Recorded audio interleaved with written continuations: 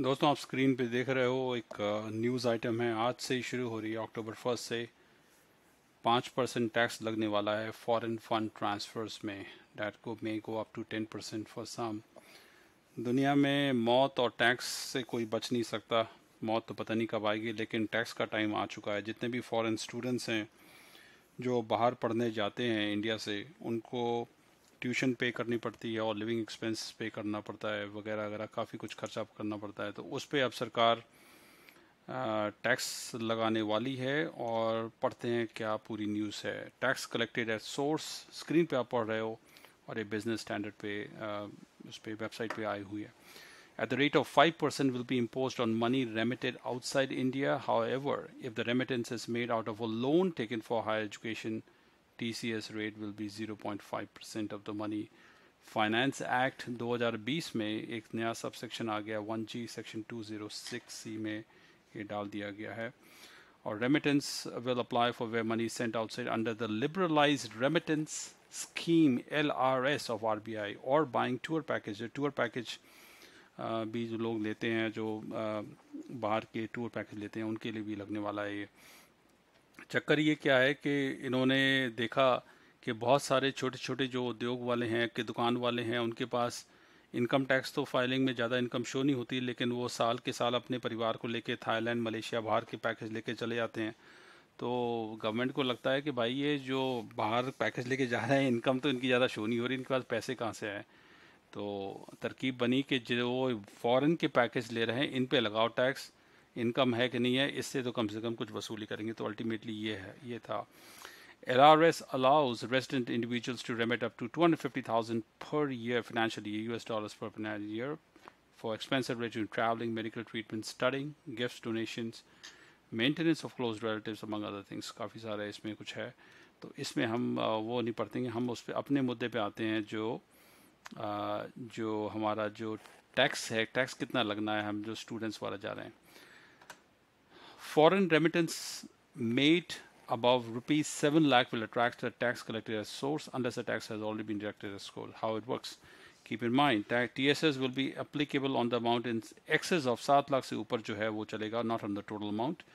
For example, अगर आपने 10 लाख लिए हैं और आपको रेमिट करने हैं बाहर, तो TCS 5% will be collected on the 3 lakh, जो 7 लाख को छोड़ के उसमें से जो बचे हैं 3 लाख बचे हैं, उसमें से लगेगा। So the tax collected will be 15,000, and this is how it is. तो in other example the person is remitting, ये अच्छा रेमिटेंसेस पे है। जैसे आप अब जैसे अगर आपके स्पाउस वगैरह बाहर रह रहे हैं और आपने स्पाउस को भेजना है, रेमिटेंस करना है, तो उस पर ये 5% टैक्स लग जाएगा, यहीं पर सामने ही है। और in other example, if the person is remitting 10 lakh for any purpose other than for the purchase of overseas tour package, he has to make a payment of 10,15,000, 10 lakh plus 5% of 3 lakh. ठीक है जी। ओवरसीज टूर पैकेज में ऐसा कोई relaxation नहीं है, तो उसमें लिखा हुआ है काफ़ी कुछ नहीं है। तो हम बात ये करेंगे, चलो इसमें भी रैशनल लिखा हुआ है। स्टूडेंट, ये है असली चीज़। हम स्टूडेंट पे आ जाए। स्क्रीन पे देख रहे हैं, studying abroad. For students planning to go abroad for studies who have taken education loan from financial institution, rate of TCS will be 0.5% on amount exceeding 7 lakh, at the rate of 0.5% if the amount being remitted out has been sourced from educational loan as defined in section 80E. If the buyer does not furnish his PAN, the tax will be collected at 5%. Any other purpose where the loan is remitted for any other purpose, the tax should be collected at 5% if the buyer furnishes PAN number. Otherwise it will be 10%. PAN number नहीं है तो और दूसरे purpose के लिए 10% तक जा सकता है। TCS कब इकट्ठा होगा? ये will be collected at the time of receipt of the amount or at the time of debiting the amount payable, whichever is earlier. तभी वो चक्कर किया है, बैंक से अगर लोन लेते हैं तो वहीं पे पहले काट देंगे, बैंक पहले ही कट जाएंगे वहाँ पर, या जो लाइसेंस फॉरेन एक्सचेंज एडवाइजर जो है dealer. The rate shall be further increased by a surcharge and health and education cess if the buyer is a non-resident person. Although अगर NRI कोई है, अगर वो वहाँ से पे कर रहा है और शो कर रहा है NRI है, तो वो उसका सरचार्ज और हेल्थ एंड एजुकेशन सेस भी लग जाएगा। और इवन फॉरेन कंपनी जो है वो कर देगा, जो नॉन इंडियन जो है रेजिडेंट है। TCS will be collected by authorized dealer or the seller of the package. The sum paid as TCS will be allowed as a credit while furnishing return of income. अब जब return file करते हैं तो actually ये ज़रूरी है कि जो स्टूडेंट जाते हैं या वर्क परमिट पे जाते हैं, सबके पास एक ITR होना ज़रूरी है। चाहे आप आपके पास इनकम है कि नहीं है, आईटीआर जरूर फाइल करनी चाहिए आपको, क्योंकि अगर आईटीआर फाइल करेंगे चाहे आपके पास अदरवाइज ज़ीरो इनकम है, तो इस तरह के खर्चे को आप उसको शो करके डिडक्ट कर सकते हो, तो वो ज़रा आपके लिए फ़ायदा हो जाएगा थोड़ा बहुत।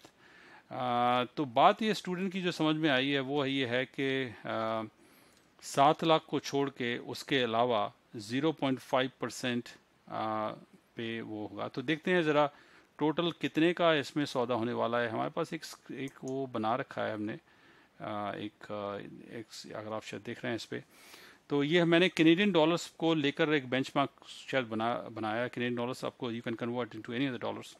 तो कैनेडियन डॉलर्स के लिए यहाँ पर जो ट्यूशन फीस टिपिकल एक स्टूडेंट की करीब करीब 20,000 की होती है साल की, करीब करीब 20 की हो सकती है, 25 की भी हो सकती है, 15 की भी हो सकती है। मैंने 20 का फिगर लिया है, 20,000 just to be simple. Living expense जिसको जीएससी कहते हैं वो 10,000, और टोटल खर्चा आ गया $30,000 का अप्रॉक्सीमेटली, आगे पीछे कर सकते हैं। तो इसको मैंने जो फिगर लिया है कैनेडियन डॉलर का रेट मैंने मानना हुआ है 55। तो अब आप देखिए यहाँ पर इतने ये बन गए, यहाँ पर 11 लाख बन गए, 00 11 लाख बन गए, यहाँ पर 5.5 लग गए, टोटल 16 लाख का बजट आ गया, खर्चा आ गया। अब टोटल 16 लाख का जो खर्चा है, डेट मीन्स की ट्यूशन फीस हमें बाहर देनी पड़ेगी, लिविंग एक्सपेंसेस हमें बाहर भेजना है, ये सब बाहर रेमिटेंसेस आउट हो रहे हैं। इसमें से जो 7 लाख मैंने कम कर दिए क्योंकि 7 लाख अलाउड है। अब बचे 9,50,000, और 9,50,000 पे जो 0.5% जो लगा टैक्स, वो लगा 4,750 का, 4,750 का एक टैक्स लग गया। अगर आपके पास अगर आपके पास पैन नंबर है, अगर आपके पास पैन नंबर नहीं है तो फिर 5% लगेगा। देखो पैन नंबर से कितना फ़र्क पड़ जाएगा। स्टूडेंट्स पैन नंबर पर ले लो सब जने, तो पैन नंबर अगर नहीं है तो इट विल गो 10 टाइम्स। तो 4,750 रुपीज़ का आपके यहाँ पर जो टैक्स देना पड़ेगा। और पिछले 2018 में एक रिपोर्ट आई थी मिनिस्ट्री ऑफ एक्सटर्नल अफेयर्स की कि 7,53,000 स्टूडेंट हैं, इंडियन पासपोर्ट होल्डर्स हैं, जो बाहर जाके उस साल में पढ़ने गए थे। कौन कौन सी कंट्री में? यूएस में, कनाडा में, ऑस्ट्रेलिया में, मिडिल ईस्ट में, और भी यूरोपियन कंट्रीज़ में, सारे मिला के करीब करीब उन्होंने आंकड़े लगाए कि उस जमाने 2018 में रिपोर्ट आई थी, 2019 में, पिछले साल का लिया था, 2018 में करीब करीब 7 लाख स्टूडेंट गए थे। मैं मान के चल रहा हूँ कि अभी अब 2019 के 2020 के बाद कम से कम 8 लाख तो स्टूडेंट होंगे ही होंगे, मतलब they keep on increasing every year. अगर 8 लाख स्टूडेंट गया एक साल का, ठीक है जी, 8 लाख स्टूडेंट गया एक साल का, और टोटल यहाँ पर 8 lakh multiply by 4,750, am I doing the correct? Yes, so that is G10 and D14, yes। तो कितने बन गए भाई साहब? ये कितने जीरो हो गए? ये तो बन गए 380 करोड़ बन गए, करीब करीब 380 करोड़ बन गए, और ये बनते हैं कैनेडियन डॉलर्स में करीब करीब $69 मिलियन, करीब करीब। अब you can convert in US dollar also. तो मोटा मोटा इतना एक सोर्स है रेवेन्यू का, ये जनरेट हो रहा है।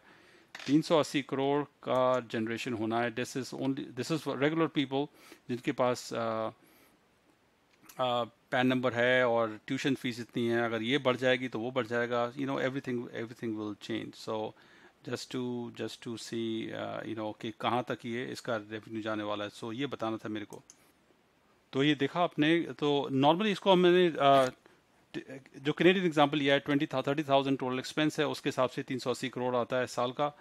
और ये 8 लाख स्टूडेंट हैं, मतलब कि हो सकता है कि कई लोग इंग्लैंड जा रहे हैं, ऑस्ट्रेलिया जा रहे हैं, कहीं और जा रहे हैं, वहाँ पर ट्यूशन फीस ज़्यादा हो सकती है, कम हो सकती है, लिविंग एक्सपेंसेस आगे पीछे हो सकते हैं। तो मोटा मोटा फिगर लेके चला है। लेकिन अगर आप देखें इसको, अगर हम ये कर दें टिपिकली, अगर इसको हम ट्यूशन फीस और लिविंग एक्सपेंसेस सारा मिला के अगर हम लेट अस से अगर हम इसको 25,000 कर दें,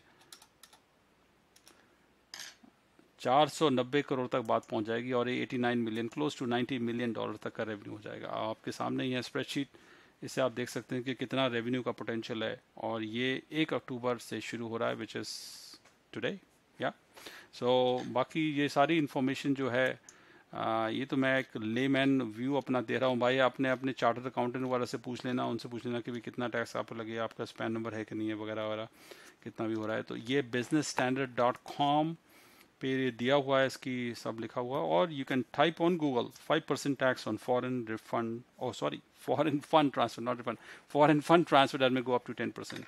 thank you very much. Immigration और स्टूडेंट वीज़ा और स्पाउस वीज़ा पे हमारी निगाह रहती है 24 घंटे 24/7। आपके पास कोई कमेंट है ज़रूर मेरे को बताएं। और आप फीस पे कर रहे हैं, अगर फीस अगर जीआईसी वगैरह अगर ट्यूशन फीस अगर रेमिट कर रहे हैं अपने बैंक से आज के बाद, अगर आपके पास ये कोई टैक्स वगैरह लगा है तो ज़रूर मेरे को कॉल कर बताएं कि कितना टैक्स लगा आपके पास। Okay, thank you very much, take care.